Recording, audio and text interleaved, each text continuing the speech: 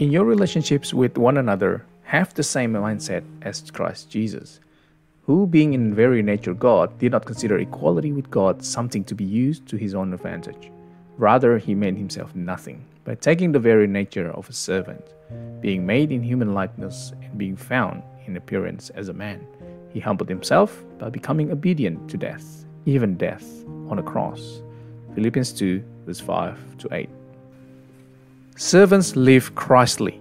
Servants keep Jesus front and center in all we do.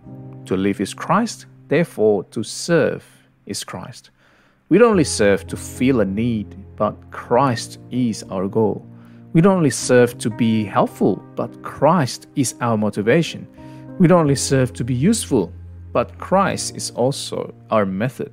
We serve because Christ has come to serve us first. Servants live Christly. We serve Christly. We serve by remembering who He is and what He has done for us, which is the suffering servant who gave His life for us. In your service to others, do we have the same mindset as Jesus? Do we have the same motivation as Jesus? Do we have the same method as Jesus? Well, I'm not saying we need to give our lives to our friends, but we can always come as servants.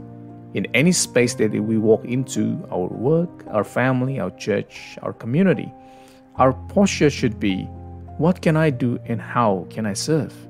Because that's what Jesus has done. He came to earth to serve. This is our reflection for today. Let us serve others Christly. Serve others like Jesus serves us.